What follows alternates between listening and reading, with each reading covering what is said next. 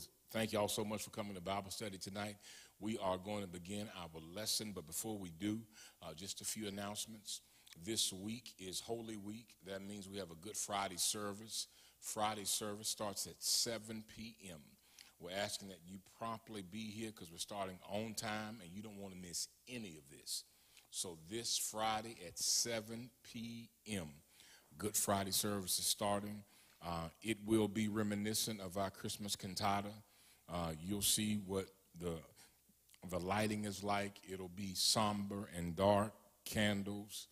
We're wearing black. You don't have to, but if you choose to, come in black, and it will be a worship experience, unlike anything we've done on a Good Friday service. So I'd encourage you to come, be with us on that Good Friday. Also, on Sunday morning, we have a community sunrise service. That sunrise service will be held at Archaea Baptist Church at 6:30 a.m. You heard me right, 6:30 a.m. That's why it's sunrise.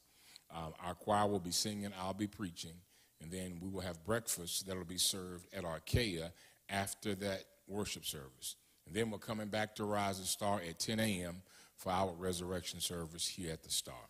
So again, Good Friday service at 7 p.m., Sunday morning at 6:30 sunrise at Archaea, and then 10 a.m. here at Rise and Star. Any questions at all? We said Good Friday, you can dress in black if you choose. Well, listen, for me, every Friday's black, every Thursday's black, every Wednesday's black, every Tuesday's black. No matter what day you choose, it's black for me. Every time I look in the mirror, it's always black. So, yeah. But the reason I mentioned the color is because the choir is going to be in black. Clergy will be in black. So when you come, just so that you know, well, I would have wore black. It's not mandatory, not required. It's simply helping to set the mood for the occasion. Because leading up to Resurrection Sunday, we need to know why we do what we do. That resurrection, Easter, it means something. But the truth of the matter is, many folk don't really know what it means. And so this gives us an opportunity to teach, to lay a foundation, and to understand our faith in a genuine, real, and sincere way. And so Good Friday service is our opportunity to remember, to reflect, to reverence, and to worship the sacrifice that Jesus gave on Calvary. That's what Good Friday is about. That's what it's about. And we've got to be intentional about that. And so that's why for the last few weeks, the Bible studies and the Sunday sermons, all of this has been leading us up to this moment. Everything is building, brick upon brick, brick upon brick, laying the foundation, providing a spiritual infrastructure that when we do come on Easter or Resurrection Sunday and we say he got up, you know what you're shouting about. Amen? Amen. That you can worship God according to knowledge, not just making noise, being one of the number, being a parrot and repeating what somebody said. But we've been in the book together. We've studied together. We prayed together.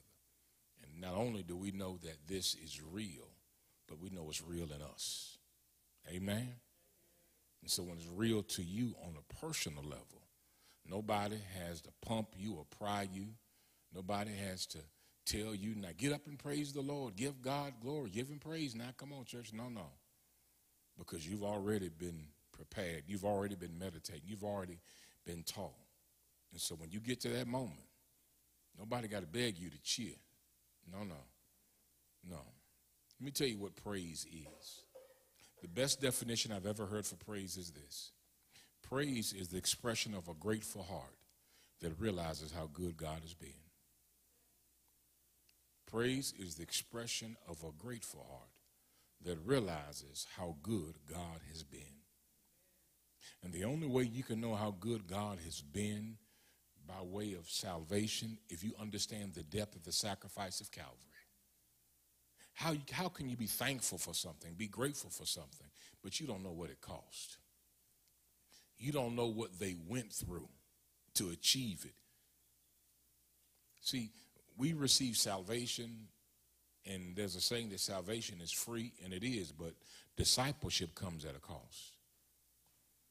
And when you just get something, but you're never reminded of the cost of it, you don't have the appreciation for it that you should.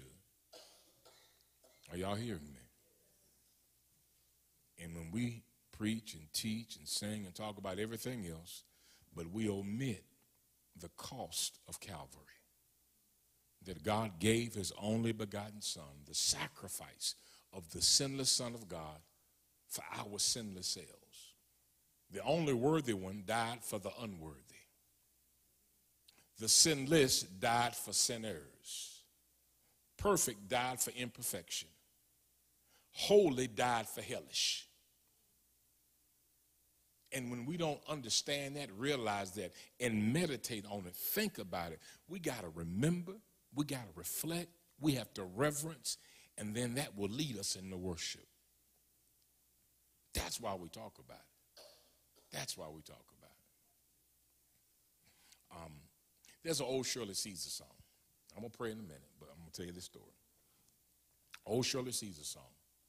And Shirley Caesar has some of the greatest gospel songs ever written to sing. And she's talking in the song, she's leading up to the chorus. And she tells the story of this mother who had these horrific scars on her hands and on her face. Hands and her face had these horrific scars, burns all over.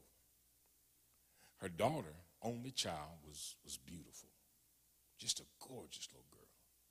And as she was growing up, she knew she was cute. And as she began to blossom into young womanhood, the prettier she got, the more she despised how her mother looked.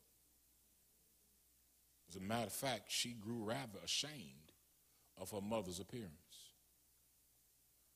When her mama would take her to school and drop her off, they would say, "Is that your mama?" She would say no. She would deny her own mother because she was ashamed. She looked down. She despised her mother's appearance. So one day, mother's bringing the girl to school. She's in high school at this point. She says, "Mama, just drop me off at the corner. I'll walk the rest of the way," because she don't want anybody to see her riding in the car with her mother. Her mother does it. She got a sense of what was going on with the girl, but she wasn't quite sure. She let her out the car, and just so happened one of her little friends came by. And she said, "Is that your mama?" She said, "Girl, no, that ain't my mama. See, that's our maid." And she walked on to school. She didn't know her mother overheard her. Her mother sat there and she cried for an hour right there on the side of the road. She came back at the end of school to pick her daughter up. Her daughter meets her at the corner where she told her to meet her so nobody else would see her. The daughter gets in the car with her, and they start driving home. When they drove home, there was this silence. It was just this eerie silence. And it's the first time her and her mother have driven home from school, and her mother was just quiet. Every day her mother always asked her, "Baby, how was your day? What did you learn? Did you make any friends?" She would always chat and ask her how she was doing, loved on her. But this day, the mama didn't say anything. She was just quiet. The daughter knew something was wrong, but she couldn't figure it out. The whole drive from the school to the house, they pull in the driveway. The mother stops, puts the car in park, and she turns off the engine. There was just kind of a nervous anxiety that was in the air. The girl opened the door to get out, and her mama said, "Wait, we need to have a talk." She said, "I know what you've been doing. You've been having me drop you on the corner so your schoolmates don't see me pull up to the school and drop you off because you're ashamed of how I look. These scars and burn marks on my face and on my hands. I know what you've been doing." She said, "No, Mama, that's not why." She said, No. I heard what you said to your little friend when she came around the corner." And the girl dropped her head in shame. She said, "But Mama, you just don't look good. And I just can't let folk know that you my mama." She said, "Baby, you see my scars, but I never told you how I got them. When you were born, and you know this, your daddy wasn't around. And I raised you the best I could. And one day, Me trying to be a good mother and trying to make sure that your daddy's people stayed in your life, they would come by and they would want to keep you for the weekend. I didn't feel good about it because I didn't agree with how they lived their life, but I wanted you to know your daddy's people, and so I would let them. And they would have these parties, and they would just get lit, and they would have all these folk in the house, and I would always just drive by just to make sure you would be all right. And one weekend, it was your daddy's side of the family's weekend to have you. I was asleep. It was 12 midnight, and the Holy Spirit woke me up. I got up, I put on my clothes and my shoes, and I rushed across town to that house. Baby, when I got to that house, everybody's on the front lawn, and the house is on fire, engulfed with flames. The fire department and the truck was there, but there was no water running because the house was engulfed with flames. And I'm looking and I'm searching all over the grass. I'm asking everybody, where is my baby? The first 3 or 4 people didn't say anything. And I asked the fireman, I said, where is my baby? He said, ma'am, I'm sorry to tell you, but the baby is in the house. The house got engulfed with flames so quick, we can't send anybody. We got to let it burn down. Then we'll put it out. Then we'll go in and we'll recover the body. It's too dangerous to try to rescue the baby. I ran in the house. They tried to hold me, but I wouldn't let them. I ran in the house. I went to the room where I knew you were, and you were right there, fire all around you, but God wouldn't let one flame touch your body. I picked you up.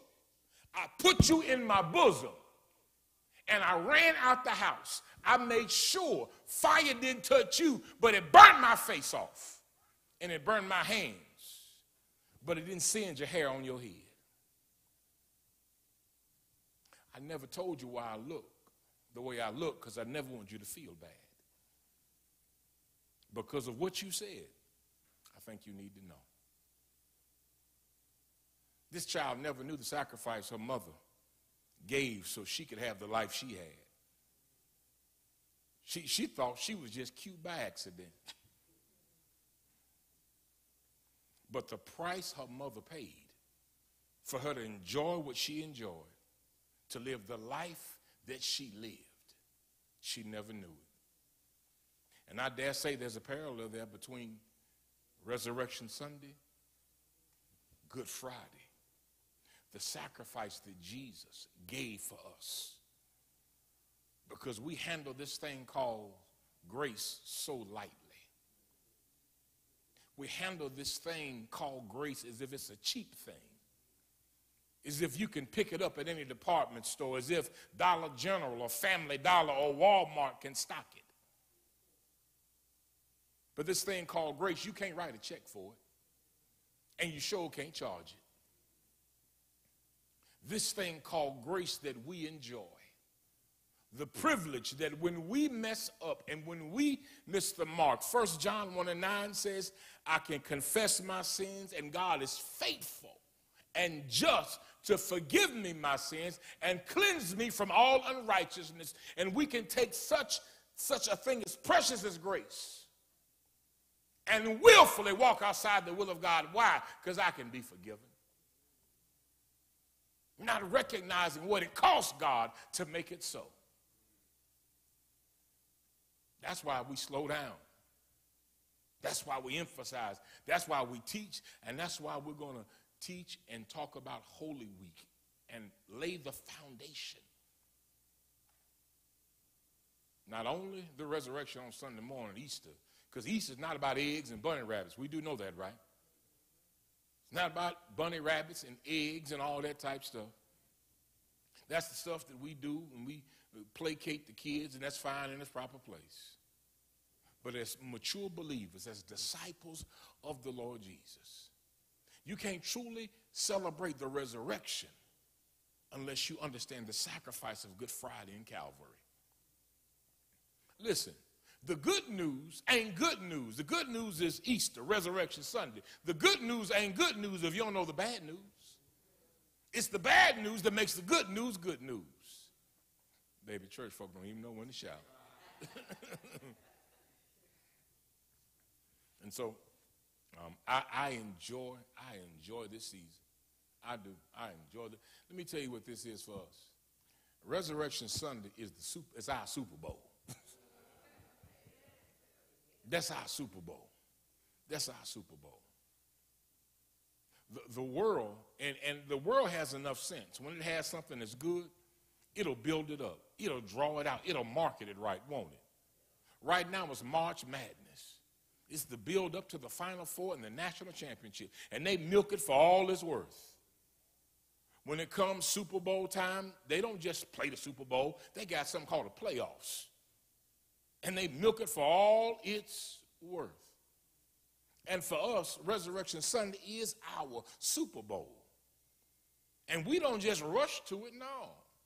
Listen, grown married folk know foreplay helps. You don't just go to the climax. You got to build into that thing. Thank you. Grown married folk. Amen. Amen. Single folk don't know what I'm talking about. The appetizer before the entree. Let the church say amen. Amen. Amen. Amen. Amen. So listen.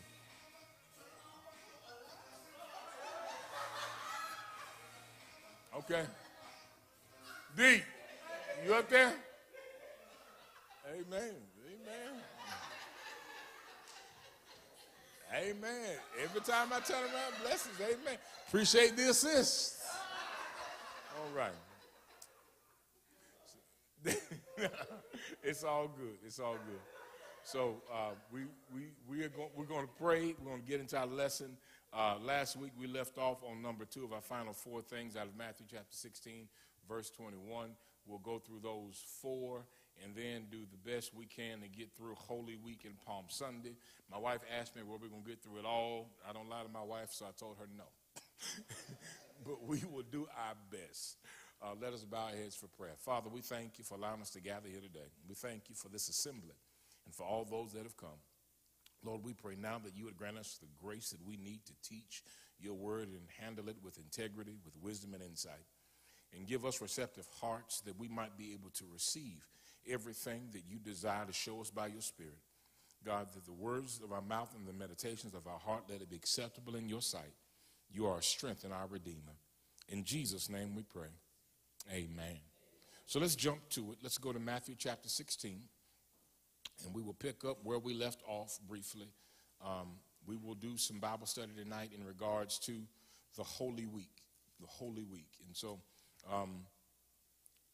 we've already covered the significance of why we're going to learn about Holy Week, why I'm teaching Holy Week, the emphasis of it. Again, it's to help us remember, reflect, reverence, and worship the sacrifice of Christ. We're going to say that together. Help us say remember, reflect, reverence, and worship. Amen. Amen. The cost is too great for us to just run by it as if it's a stop sign we did not see. The cost is too great for us to ignore it and act like it's a little thing that happened. But what happens on Friday, the sacrifice of Christ, understand, has never happened in all of human history and will never happen again. What happened on that Friday has affected all of our eternity. Matthew 16, verse 21, if you have it, say amen.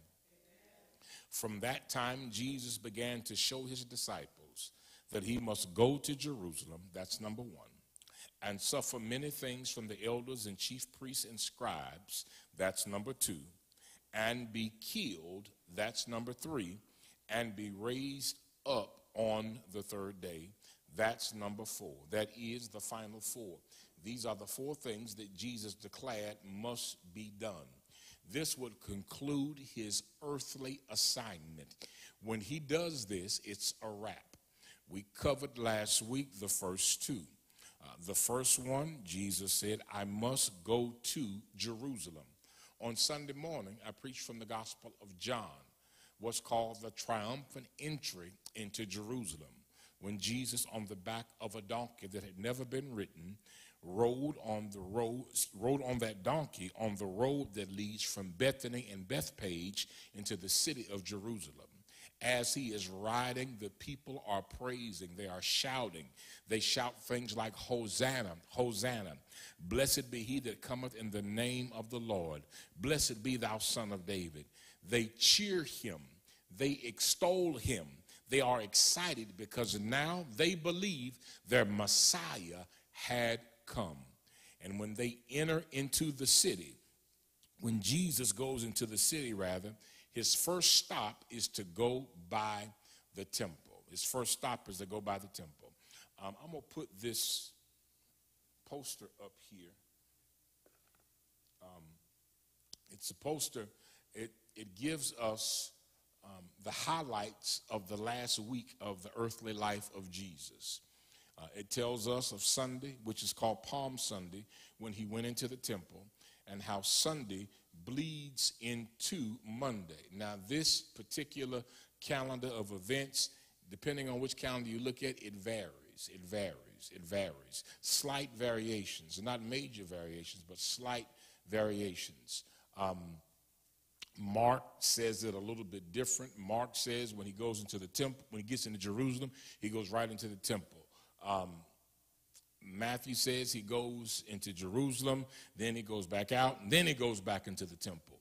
But nonetheless, he goes into the temple. When he goes into the temple, he cleanses the temple. We want to emphasize what Jesus did when he went into the temple. I touched on it a little bit on Sunday. Didn't mean to, just got happy, cute. Just got the feeling good to me. And sometimes just get the feeling, when it feel good, it just feel good. But when Jesus goes into the temple, after he enters in Jerusalem, it's for a specific purpose. It was not by accident. It was strategic. It was purposeful and intentional. I want to take a moment to just unpack and excavate how Jesus went into the temple, the what of what he did and the why of what he did. Can we do that? All right, turn with me to the book of Matthew again, and this time we're in Matthew chapter 20. Matthew chapter 21. Matthew chapter 21.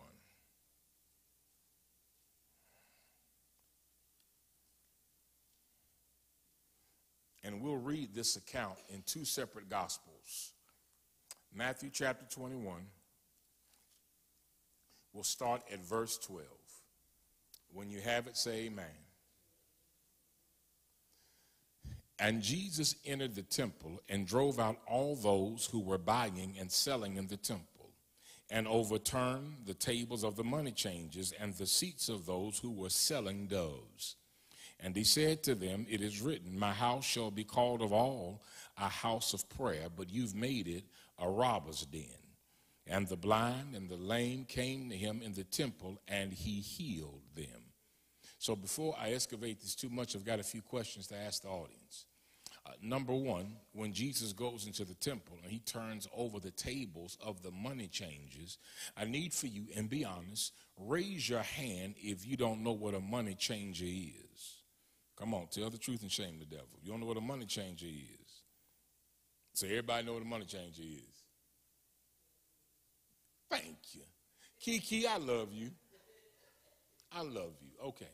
So when Jesus goes into the temple, he goes to right where they have a system of exchange in place. Remember, Jerusalem is the capital city for the Jewish people. And people come from all over, not just the region, but they come from near and far, far and wide. They come as far as Ethiopia to come to Jerusalem and worship. And the people who come from other countries have other currency. Just as if you were to take your dollars and cents, you would take these American greenbacks, these old presidents that are on our money, and if you were to go just over to Mexico, understand, you would think your money could spend everywhere, but it don't. It may spend in Mexico, but it don't spend everywhere. My wife and I went on a short-term mission trip to Kenya, about 5-6 years ago. I told the story before. Forgive me if you've heard it. Don't mean to bore you, but for those who don't know this story, I think you might enjoy it. We get to Kenya, and me being who I am, I procrastinated in going to the currency exchange office. I made my mind up, well, when I get to Kenya, I'll go and get the money changed out. And so we get there, it's late. We fly into Nairobi. We get to Nairobi, they take us straight to what they call the mission house. We get a few hours sleep, barely a good nap.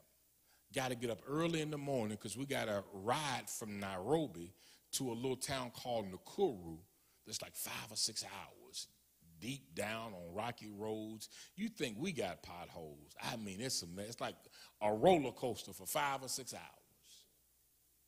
Halfway there, we stop at a rest stop. We get off the van. They've got an area where you can buy food, you can buy drink, you can buy refreshments.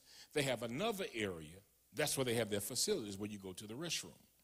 Now, their facilities at this place are different from what we're used to. As we are walking down this long, wide hallway, and my wife has told me she has to go to the restroom. And so we're walking together because I got to go too. She sees an elderly African woman with a table in front of her, and she has tissue. And she is selling tissue and pieces of tissue.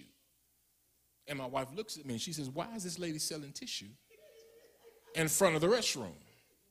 I said, sweetie, evidently they don't give it to you. So we walk up there. I'm speaking English. She's speaking Swahili. And my wife has to go to the restroom, but she needs some tissue. And so this lady is telling me how much the tissue costs. Here's the problem. All I have is U.S. currency. Yeah. But Rising Star didn't send me over there broke. Oh, no, we're going as missionaries to bless some folks. I pull out, what you need? She looks at my money and said, mm-mm. She refuses all of it. I've got U.S. currency, greenbacks. Listen, I got Thomas Jefferson. I got Benjamin Franklin. I left George Washington at the house. She looks at me and she says, no, shillings. Shillings. Yeah, shillings. And so I'm talking to her. I'm trying to, here, I've got, take this Andrew Jackson. No. I need shillings. We're back and forth, back and forth. My wife got to go to the restroom. Finally, I say, ma'am, I don't have any shillings. My wife has to go take a shilling. Please let her go in there. Just so happened, our host comes up. He talks to her. He reaches in his pocket. Guess what he pulled out, Miss Bernice? He pulled out some shillings. Because I had not yet gone to the money changes and exchanged my money. I'm in a different country. I'm in a different country. If I want to buy and sell, I got to use their currency. Listen, it's they gym, they rules. Am I right about it? Amen. Same thing here in the text. So if you are a Jew and you're coming from another country, another region, you have another currency, when you get there, if you want to buy a sacrifice to offer it in the temple, if you want to give an offering in the offering plate, you have to use the currency they have. So that's why money changes were in place. So you come and you give me your money, and there is not an even exchange because we got to have a handling fee, right? Service charges. And guess what? We set the rates. And if you look like you got a little money, like you might got a little scratch, maybe these rates are flexible. And so what happened was there were exorbitant rates being charged. It was a game. It was a con. And it was so much a game or a con, they were in cahoots with each other. Because get this, you show up from another country, you want to buy a sacrifice to offer it in the temple so that your sins could be forgiven. I came here to get right with God. So because I came here to get right with God, and guess what? This is the only God there is. This is the only house he got. There's a monopoly. I can't go nowhere else. So I show up. I need to buy a sacrifice. I go over, hey, you got sacrifice to sell? Yes, I do. How much? Is this much? I pull out my money. I don't take that. Well, what do you take? You got to go over there and exchange your money. So I take my money over here. They're ripping me off because they in cahoots. Oh, It ain't one for one. And so now they're getting me there. Now I get the money, I get the exchange. From the money changes, I go to buy my sacrifice. According to the law, what I give to God has got to be good. It's got to be without spot or blemish. I can't give God nothing diseased and frail and sick. I've got to give God the best. But if all you got to sell me is something that's sick and diseased, you keep the best for your folk. But I'm a foreigner, so I got to give what's left. I came here to get right with God. So you got me over a barrel. It's a monopoly. It's a game. So you cheat me over here with the exchange. You cheat me with the sacrifice. And where am I going to go? This became how they built the temple economy. On top of that, priests, scribes, Pharisees, they charged what's called temple tax. All of this, it became a racket, it became a game, it became a business. It was nothing more than extorting people who were vulnerable. So when Jesus comes to the temple, the first thing he does, he goes to the table of the money changers. He didn't go to where they were singing, preaching, or praying, if they even did it. He goes to the money changers' table and he turns it over. Can I share y'all what I learned and what I believe to be true? And I got some Bible to back me up on this. I believe that Jesus going in because he is fighting against idolatry. Because money and mammon had become a god to them. And so the first thing he does, he walks into the house of God and he overthrows their god of money. Let me show you a few things. Go to Matthew chapter 6, verse 24. Matthew 6, verse 24. We're hanging out with Matthew a little bit today. Matthew chapter 6, verse 24. Jesus says this earlier.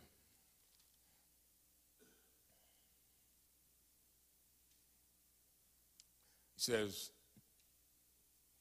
no one can serve two masters. He will hate the one and love the other, or he'll be devoted to the one and despise the other. You cannot serve God and mammon. What's mammon? Mammon is material wealth, money, possessions. It says you can't serve both. Listen, money is a good servant, but it's a terrible master. You can't serve it. And so to say that you love God and you love money is incorrect. You can't love both. Jesus said, and you cannot serve both. And money, mammon, wealth, possessions had become their God. Truth of the matter is, it's become ours in this society as well. Oh, folk love money. Folk love money. Some people really need it. Some people got to have it. Some people do things, bad things. Don't act like y'all don't know about the OJs and love money. Come on, don't act like y'all don't know the OJs. Boy, I can't stand when y'all act too sanctified. Y'all make me feel like the biggest sinner in Griffin. So I'm the only one that know the OJs. Okay, all right. Here's the thing. When you look at his first act of entering the temple, and you think, well, maybe it's a coincidence. I'm going to tell you something. I saw this preparing for this lesson, and it was like a light switch came on for me. Is that when Jesus comes in, he deals with the idolatry in his Father's house. The idolatry is mammon. They trusted mammon more than the master. Go to the book of Exodus chapter 20. Exodus chapter 20. We're going to hang out in the Old Testament for a minute. And it's going to become clearer and clearer and clearer. And listen, when it becomes clearer, when you understand what I'm really saying, I need somebody to just shout, Eureka. I found it. I see it. I'm serious. Y'all make me feel like a Bible nerd, like I'm the only one that get happy about this stuff. Exodus chapter 20. So Exodus chapter 20. Let me share this with you. Exodus chapter 20. So Exodus chapter 20 is famous, and you may not know why it's famous, but I'm going to share with you why it's famous. In Exodus chapter 20,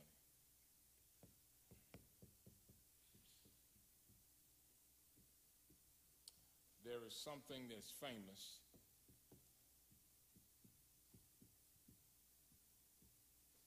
It's called the Decalogue. The Decalogue. Raise your hand if you've never heard of the Decalogue. Thank y'all. Boy, I love y'all. Thank y'all. Thank y'all. Thank y'all. I got all these scholars on this side. All the scholars on this side. The Decalogue. Okay. Let me ask you, you ever heard of this?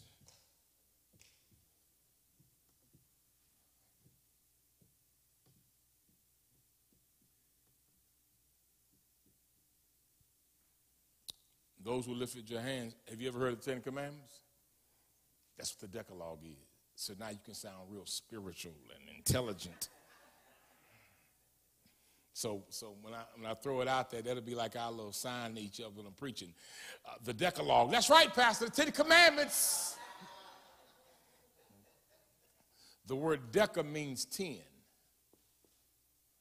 Log is the law or commandments.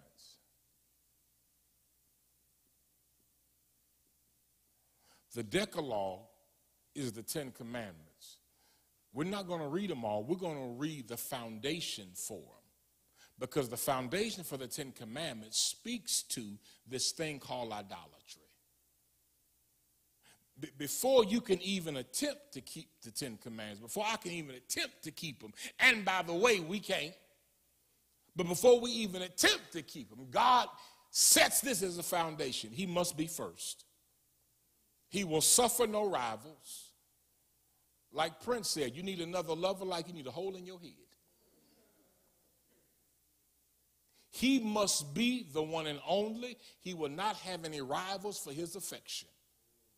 So before he gives the 10 Commandments, he lays a foundation that he must be first. Verse 1, chapter 20. Then God spoke all these words, saying, I am the Lord your God who brought you out of the land of Egypt, out of the house of slavery. You shall have no other gods before me. You shall not make for yourself an idol or any likeness of what is in heaven above, or the earth beneath, or in the water under the earth.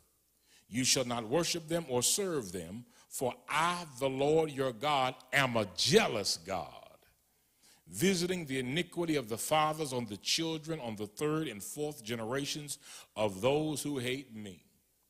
He says in verse 5, he's jealous. I don't want you up in another man's face. Don't you be on another God's face. He says, I'm your God. I delivered you out the house of slavery. I brought you out of bondage. I opened Red Seas for you. How dare you sit there going to fix another man's plate and I'm sitting here. You ain't said nothing to me. I'm sitting here parched and you asking the pastor, you want some lemonade, pastor? I wish you would.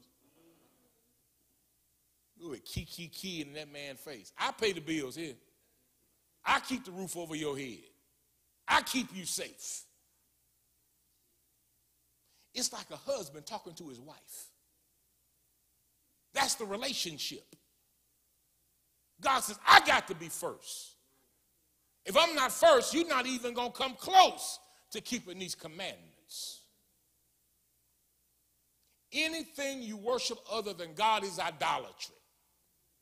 Anybody you worship other than God, you've made an idol. And God requires that he be first. And this is the truth. We live in a day of idolatry. You might be thinking, no, we don't. We don't bow down and worship little stone creatures, and we don't worship things made out of wood or gold or silver. But you know what? We have idols that we walk around in our hands. Let me see that. These little things have become our idols. We'll keep our face in this stuff all day long. We give our time, our attention, our affection. You fool around and leave the house and left your phone at home. You'll be like a junkie tweaking.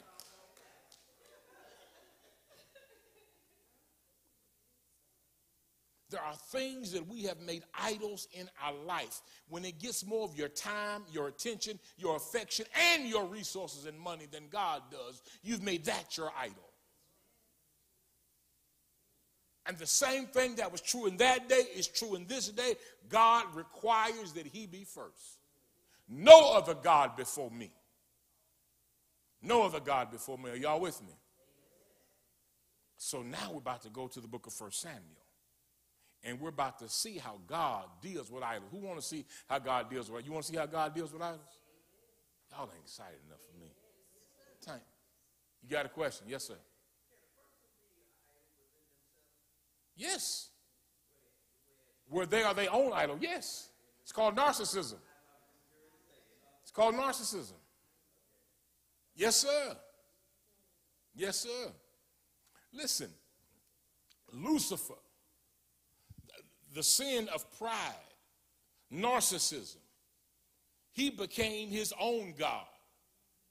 He made the declaration in his heart that he would exalt his throne above the throne of the Most High. He no longer wanted to render worship. He wanted to be worshiped.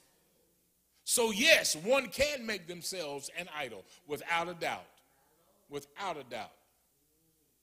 That they become their own God. Listen to the language of the day when people say, well, that's my truth. What are you talking about? There are no individual truths. It's true or it's not. Just like there are no alternative facts. But notice the language of the day, alternative facts, my truth. No, that's your opinion. That's your opinion. That's not a truth. But people have come in and they've co-opted words. They've commandeered, they've kidnapped words, and they've tried to make a thing mean what it don't mean. So we're going to see how God deals with idols. Number one, he says, don't have none. Don't have none, don't have none, right? He said, you mine, don't have none. Don't be kiki in no other God face. We're going to see how God deals with idols. Go to the book of 1 Samuel.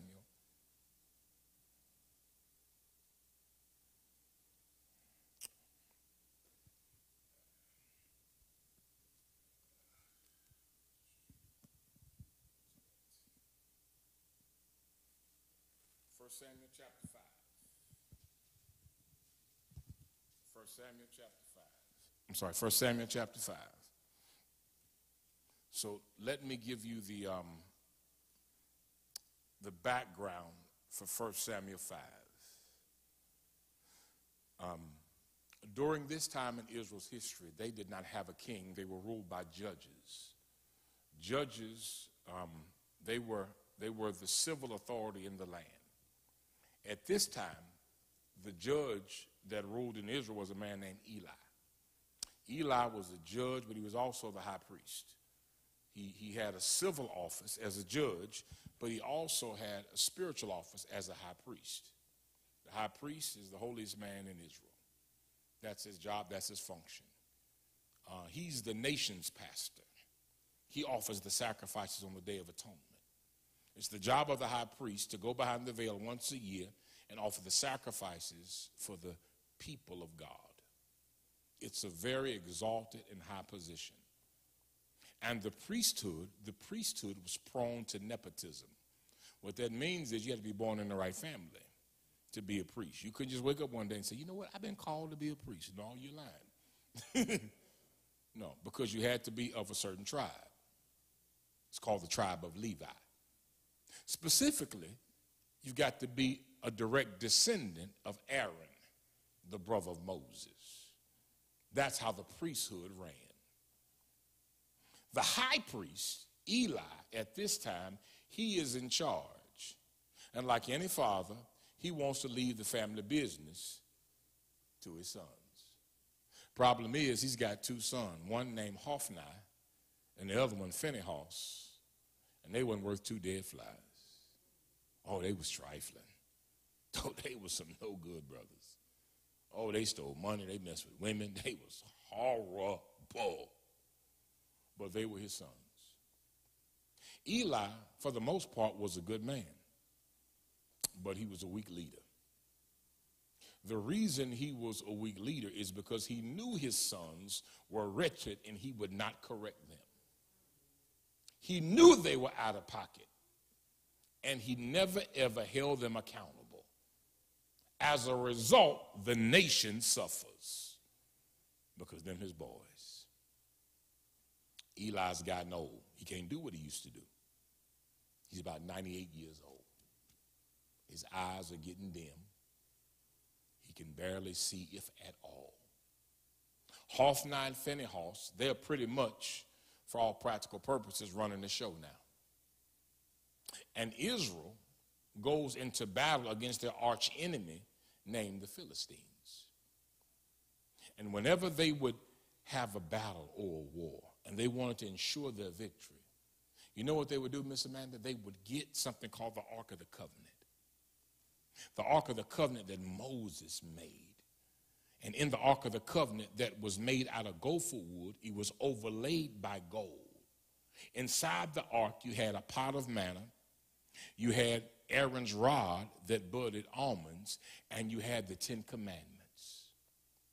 And they believed that this ark that was made out of gopher wood, overlaid by gold, on the top of it, they had a sculpture of two seraphim. Those are winged angels. And they had their heads bowed toward each other. The tips of their wings would touch. And in the middle, there was something called the mercy seat. They believe God's presence dwells with the ark. So if we got the ark, we got God. And if we got God, you know what, Kiki, we can't lose. So when they wanted to ensure victory, they would take the Ark of the Covenant with them in battle. Think about it, Dex. You got God backing you up. Boy, you'll slap Mike Tyson. But here's the thing.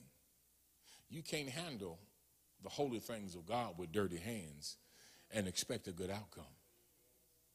Hophni and Phinehas, they were in charge of the ark. And so here these vile, wretched men take the Ark of the Covenant with the army into battle against the Philistines. They had really lost a reverence for the ark because they really reverenced the ark. They knew they were too vile to touch it. You know what it had become? This holy artifact had become a rabbit's foot, a four-leaf clover, an instrument of superstition. That's all it had become to them. So they go into the battle against the Philistines. They've got the Ark of the Covenant. And wonder of wonders, they lose the battle. But even worse, they lose the ark. You know what else they lose? They lose Hophni and Phinehas. They're both killed in battle. Somebody may have said, well, good riddance to bad rubbish. Word gets back to Ebenezer.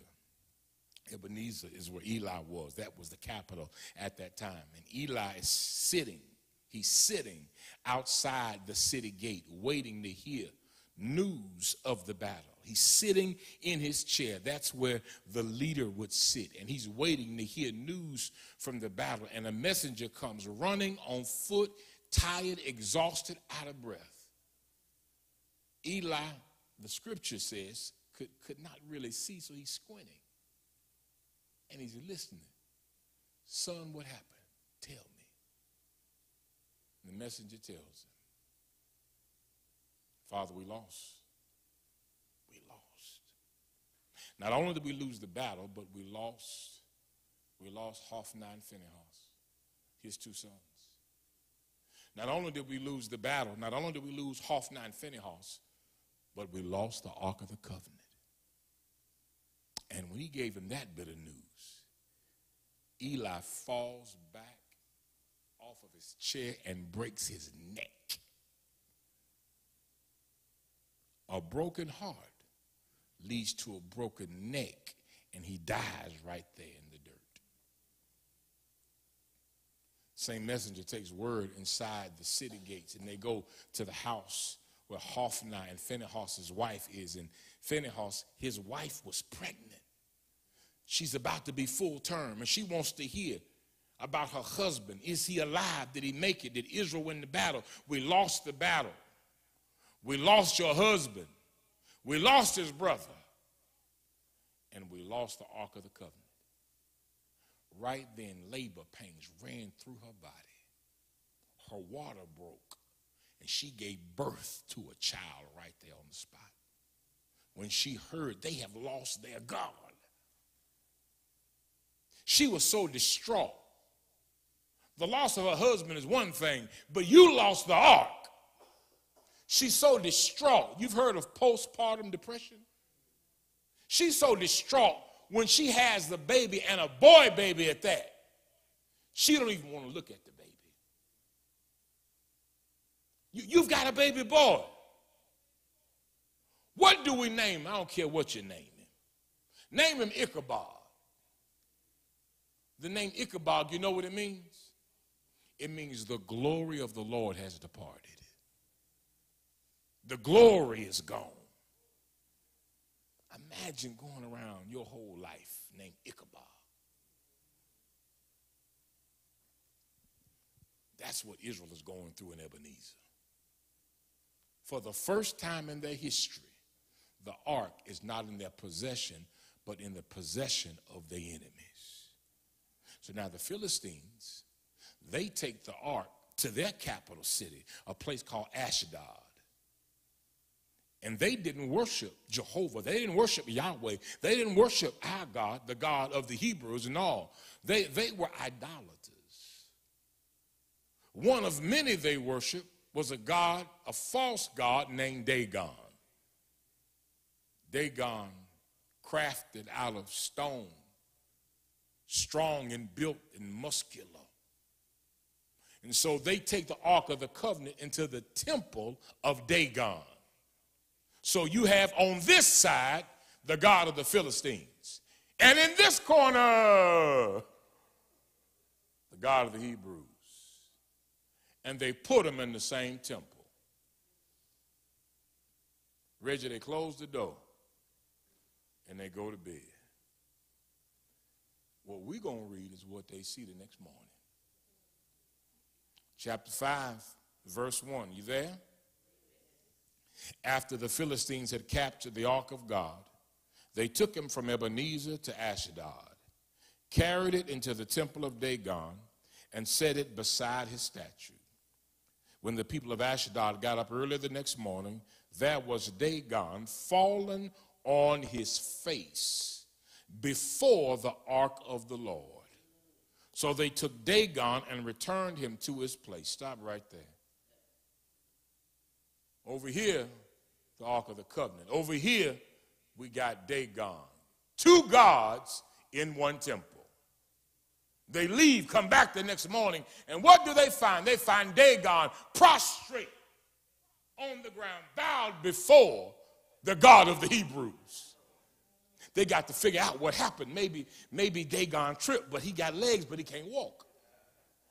He couldn't have tripped. Maybe a strong wind came in and blew him off, but he's so heavy and he's so big, it couldn't have been a wind, but I don't know. Maybe it's just a fluke. Maybe it's something we'll never know, we can't explain. Maybe it's an anomaly. So what should we do? Because it can't really mean nothing. So what do? They pick him up. Let me tell you something. I wouldn't have a God I had to pick up. I need a God that'll pick me up when I fall down.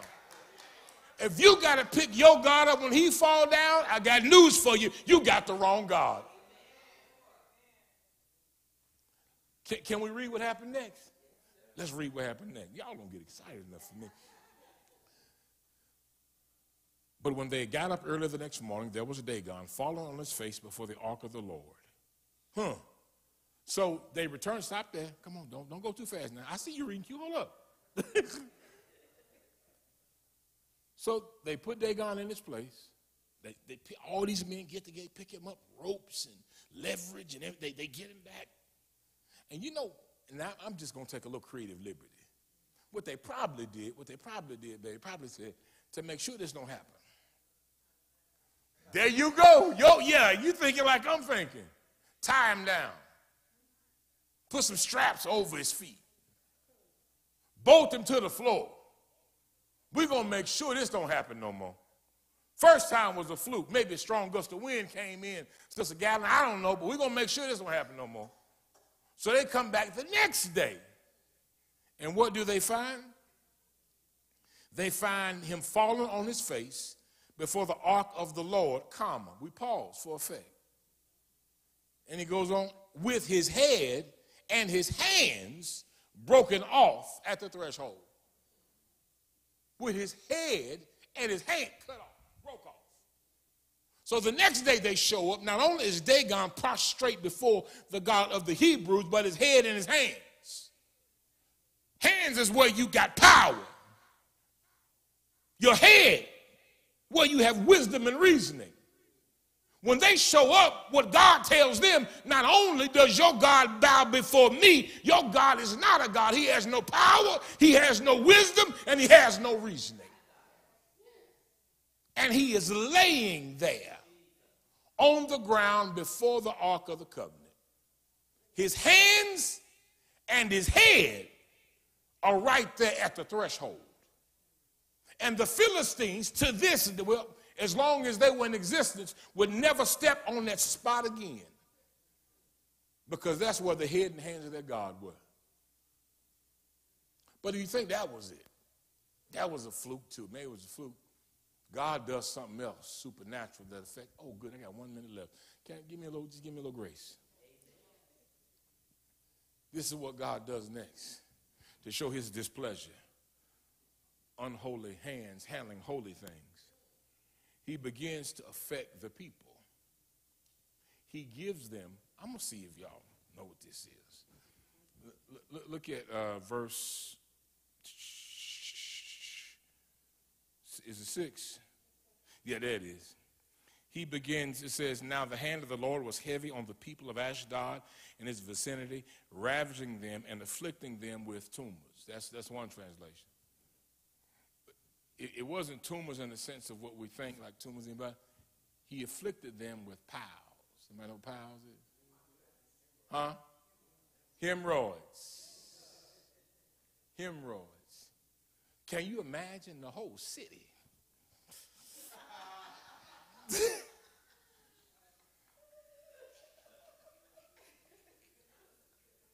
None of them sit down. The whole city, everybody running hot water. Line stretched down the street at CVS. Talking about, you got any preparation agent? Struck them with hemorrhoids. God messed them up so bad, you know what they did? They gave the ark back to them and with some money. All right, so I went through all of that to paint this picture. One temple, two gods. God shows what he does when another God is in his presence. He overturns it. You getting it now? Now, let's go back to the Gospels. Yeah. Go back. We ain't got time to fool with Mark. We'll go right back to Matthew because that's where we were. You have to get with Mark on the flip side. So now when you read it, it's going to make more sense. Chapter 12. So my claim, my statement about this being about idolatry, it becomes clear to you now, doesn't it? 12, verse 12, chapter 21. And Jesus entered the temple and drove out all those who were buying and selling in the temple and overturned the tables of the money changers. Turn them over just like he did in the old covenant by turning over the idol god Dagon. Because when you have another god in the house of our God, that other god is an idol. And remember Exodus 20, the Decalogue, our God is a jealous God. And so Jesus is almost as if he said, I can't go to heaven to see my daddy until I go to the temple and clean it out. I got to go to his house. He had already claimed this was his daddy's house at the age of 12 when they thought he was lost. He said, what you mean? Where I been? I've been about my father's business. He goes back to his father's house into the temple, and he sees two gods. My daddy's here, and your other god, Mammon, is here. Both of them can't stand. You ever heard the term, can't have too many grown folk in the same house? One got to bow. He turns over the money tables. Can I give y'all a secret? Don't tell nobody. Y'all promise to keep the secret? Okay. So this is something the pastors say. Okay. So if you repeat this to a pastor, I'm gonna get in trouble. Now they're gonna come at me. So y'all can't tell them that. This is like G14 clearance stuff. I'm telling y'all. Okay. But this is something the pastors say. The last thing to get saved on a believer is their wallet and their pocketbook. It's the last thing to get saved. What does that mean? That means folk will come to the Lord and they'll say, Lord, I give you my life. I was a cusser, but I'm going to give you my tongue. With your help, I'm going to stop cussing so much. Matter of fact, even when it come out by accident, Lord, forgive me. I'm going to consecrate my tongue. Lord, I'm going to give you my eyes. I'm going to stop looking at them websites, and I'm going to stop looking at the stuff I know is displeasing to you. You know what? Lord, I'm going to stop getting drunk. I'm going to stop getting inebriated, getting out of my mind. I'm going to present my body a living sacrifice. But when it comes to my wallet and my pocketbook, now that's my business. I can't now dime out every dollar. You know how much money that is? I worked overtime last week. Do you know how much money that is? Of course he does. But here's the thing. If we're honest, in our heart, many of us, we worship Mammon over the master because it's so hard for us to part with the Mammon. When God in his word commands us to give, we think of every reason why. I can't my bills, I can't this, and I don't know. If I do that, I don't know what's going to happen. And every time we are disobedient, we're choosing Mammon over the master. So who is really your God? Let's be honest. Is Mammon or the master? Who really you putting your trust in? And when we look at the Old Testament, God shows us time and time and time and time again. He's trying to get us to trust him, not material things. Trust him, not the Mammon, but trust the master. I'll give you another quick illustration. In the wilderness for 40 years, God commanded Israel, when I send manna every day, only take enough for one day. If you take more than that, it's going to spoil. It's not going to do you no good. Why would he do that? Because he's teaching them to trust him as their source. Trust the master over the manna. Manna is what they made bread with. Bread is what we call money. Trust me over your bread. Trust me over your money. But Lord, if I bring it, if I give it, I don't know what I'm going to do. No, that's called faith. Know that I will provide for your needs. I will open up windows of heaven. You won't have room enough to receive.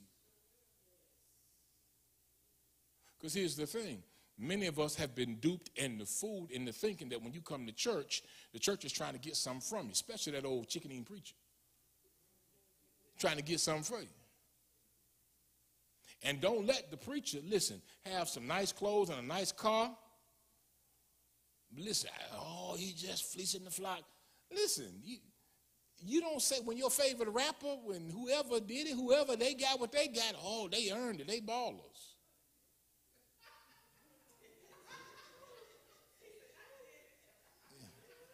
Not did he?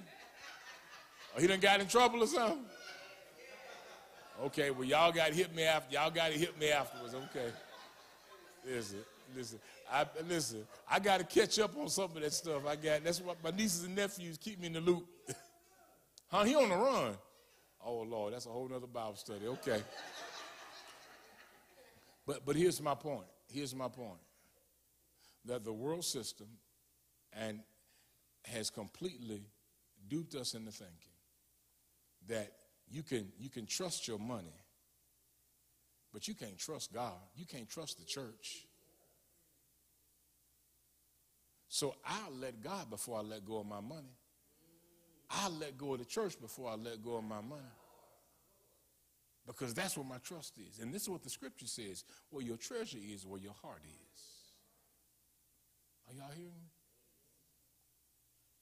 So when Jesus comes into Jerusalem, you think, well, he was just mad and angry with them.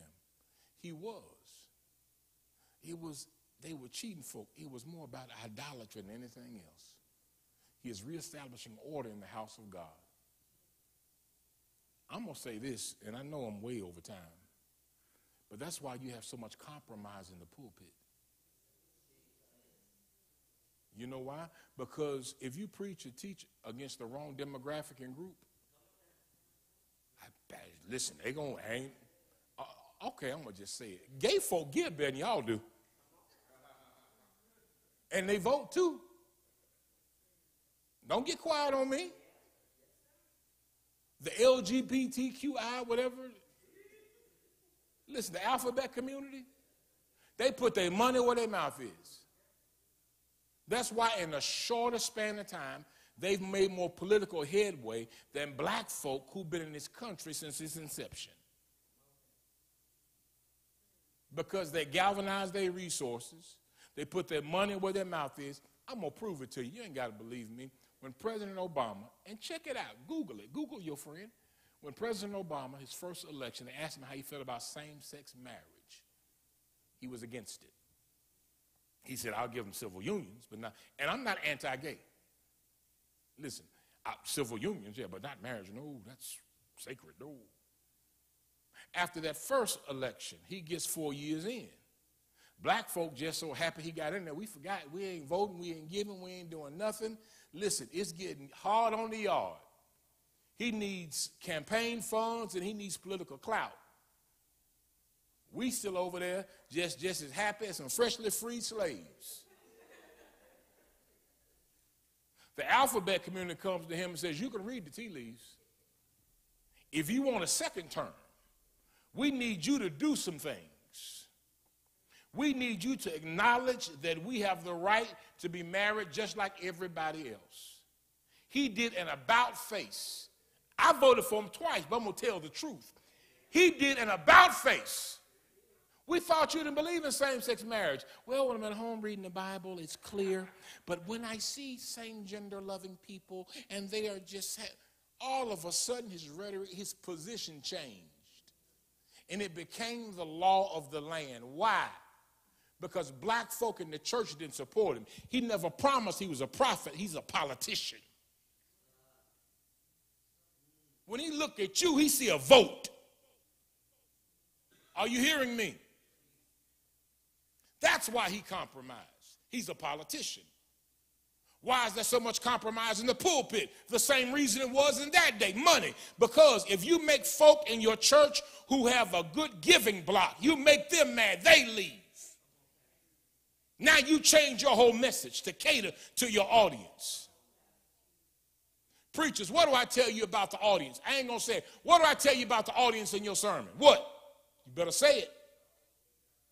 Say it louder. Your audience always affects your application. You got to know who you preaching to. And you preach to who you preaching to. So if I'm preaching to folk, and I need what they got, and I ain't saying what they want to hear, they're going to leave, and I'm without a job. So what do? My audience determines my application. And if you're not a man of integrity, you will compromise God's truth because you don't want to lose your nickels and your coins, your position, and your job. Are y'all hearing me? I can prove it. Man comes in the pastor study. This is the day we live in. And we can do a list of churches. Man comes in the pastor study. He tells the pastor that he's having these feelings for somebody of the same gender. That he's just, and he's been that way since he was a little boy. He was born that way. It's a horrible way to live. He's saved, he says. He loves God, he says. But he's gay. And so he likes being at that church. But some of the things you say are just hateful and intolerant. And me, and there's some others here, I can't expose them, but we've been talking. And they give about 30-40% of the budget. We're not going to be able to stay because we don't feel comfortable here. Pastor says, wait a minute. You say you've been having these feelings your whole life? I have. You say you were born this way? Yeah. Well, just embrace it. We're here to love, not to judge. God will work it out. And that philosophy has proliferated through the church, that we turned a blind eye to sin. And again, I'm not homophobic or anti-gay, but let me show you the hypocrisy. After that appointment is over, another man comes in. He's heterosexual. He says, Pastor, I'm having these urges and desires, and it's for Deacon such and such his wife. Every time I see her, I get a fever. The girl got legs so pretty, she put stockings out of business. Woo! Pastor, I want her bad. The pastor going to say, what? What is wrong with you, brother? That's adultery. In the Decalogue, see, I hooked that up. Exodus 20, thou shalt not commit adultery. That's covetousness. In the, y'all so slow. In the Decalogue, thou shalt not covet. Thy neighbor's wife, thy neighbor's maidservant, nothing. Brother, you're wrong. Cast down that thought. Repent. Pray. Stay away from her. Defriend her on Facebook. Quit following her on Instagram. Brother, that's wrong. Wait a minute. What's the difference? You're telling the first one to embrace it. You're telling the other one to repent and reject it. Sin is sin. But the influence has such a stronghold in the church. And you say, how did that happen? It happened in that day. And it's happening today. And that's a form of idolatry. Listen, you can make your sexuality idolatry. When they have their parades, they ain't nothing but a form of their worship. March down Main Street, just as bold and proud as you please. And got the nerve to lie on God. He ain't made you that way. Sexuality is a choice. It's a choice. Now here's the thing. We have urges, desires, and proclivities. You like what you like, but what you do is what you choose. Are you hearing me? And so just because I'm heterosexual, I like women, I can't step out on my wife and say, well, baby, I was just born this way. So you got to excuse me. I was just born liking women. So I get a pass. I show up Sunday looking like a Harpo. Tell me, what happened to you, Pastor? The mule kicked me, y'all. Are y'all hearing me? Okay, I see hands going up. Okay, you first, Mike, then you, Robert.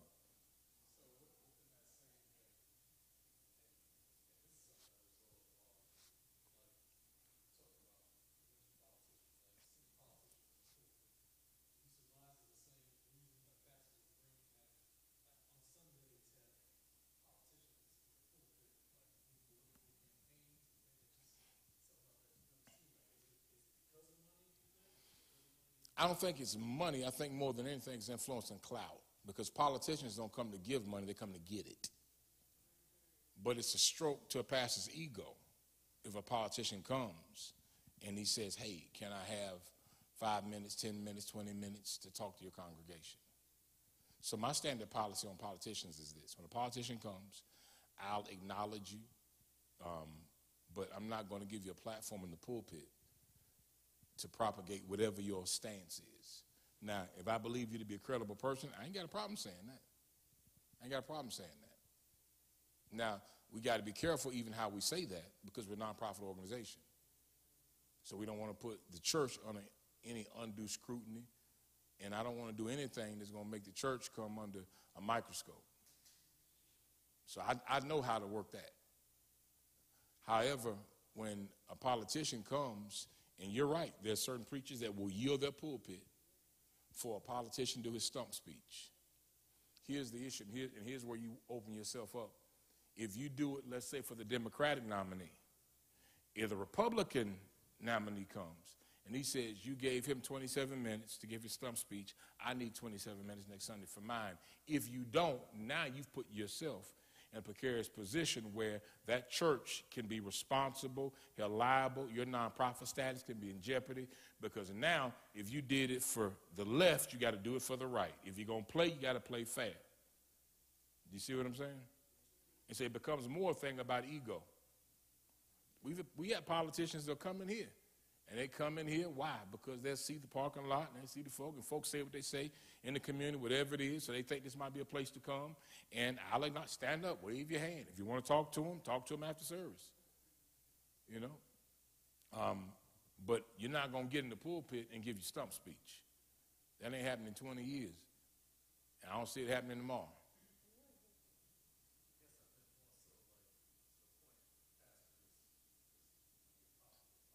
Yeah.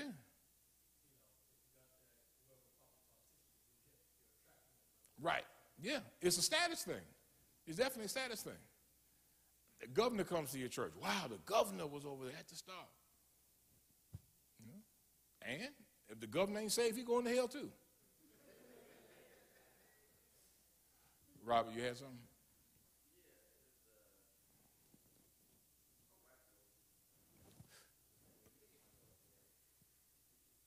Oh, Lord, we'll be here all night.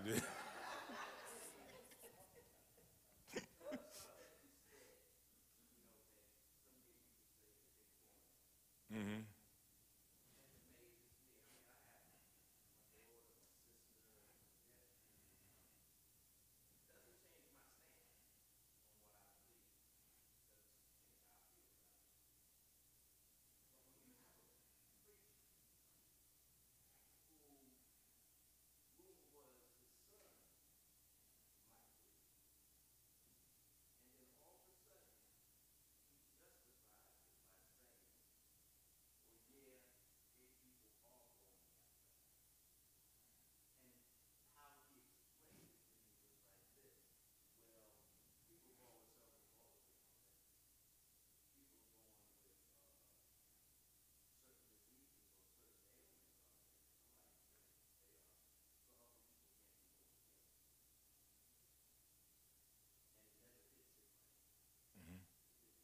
Yeah. Right. Right.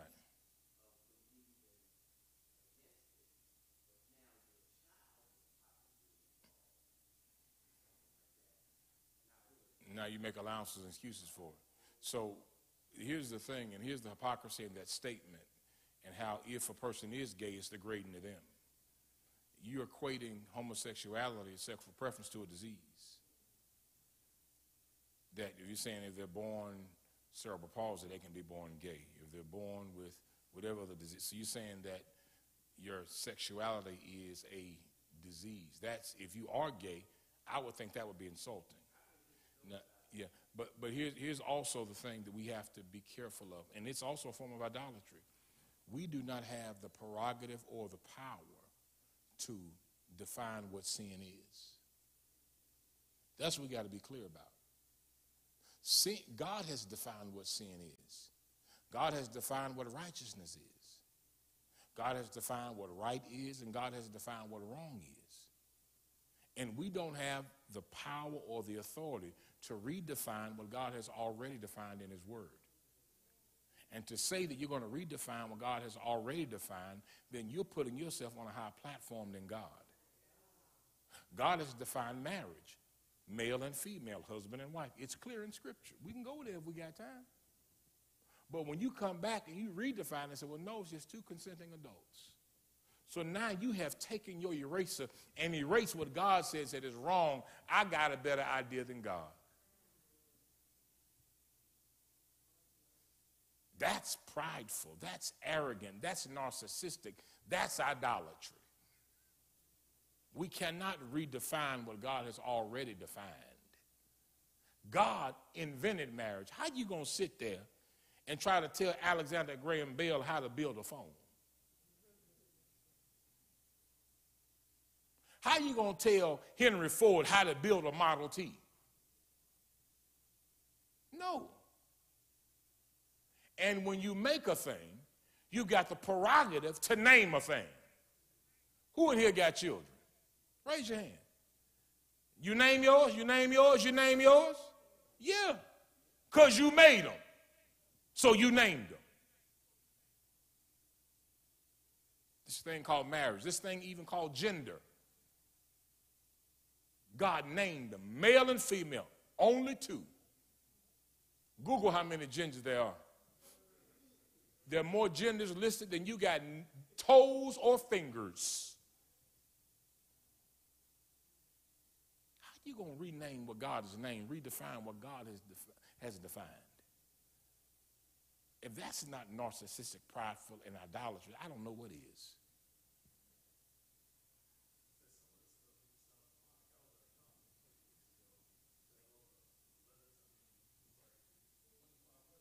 Yeah.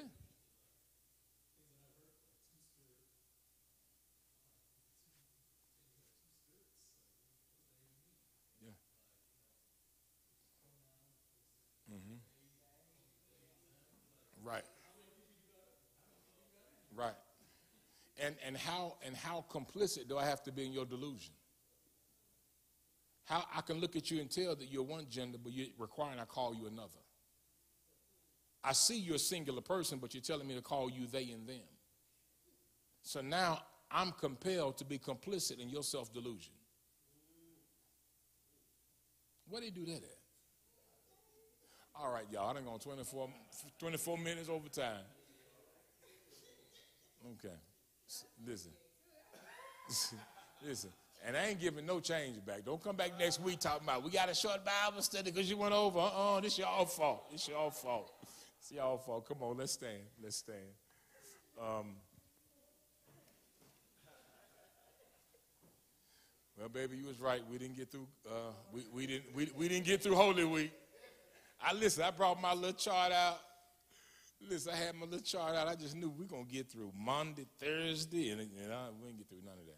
So come back Friday. Please don't forget, this Friday is Good Friday service, unlike anything we've ever done here at Rising Star. And that's not hyperbole, that it is a completely different worship experience. And so be praying that it will be a meaningful experience. And I truly believe it will be. We're wearing black. You don't have to wear black, but we are wearing black. You come, the choir's going to be in black, clergy's going to be in black. If you got pink, come on anyway. Don't matter. But it will be a time of remembering, reflecting, reverencing, and worship. It's the best way I know how to say it. You want to be here. You want to be here. I believe it's going to strengthen you. You want to be here. That's on Friday. On Sunday, we have two services. 6:30 a.m. at Archaea Baptist Church. Our choir is singing, I'll be preaching. And then we're going to come back, and they're going to serve us breakfast afterwards. And then we're going to come back here to our sanctuary at 10 a.m. for our scheduled worship service at 10 a.m. Because of my wife and your first lady, I got a whole bunch of studying to do for preaching on Sunday. If I had my rathers, whatever I preached at Archaea, I was going to preach that. But she is such a sermon and preach snob. Oh, she is just, y'all just don't know.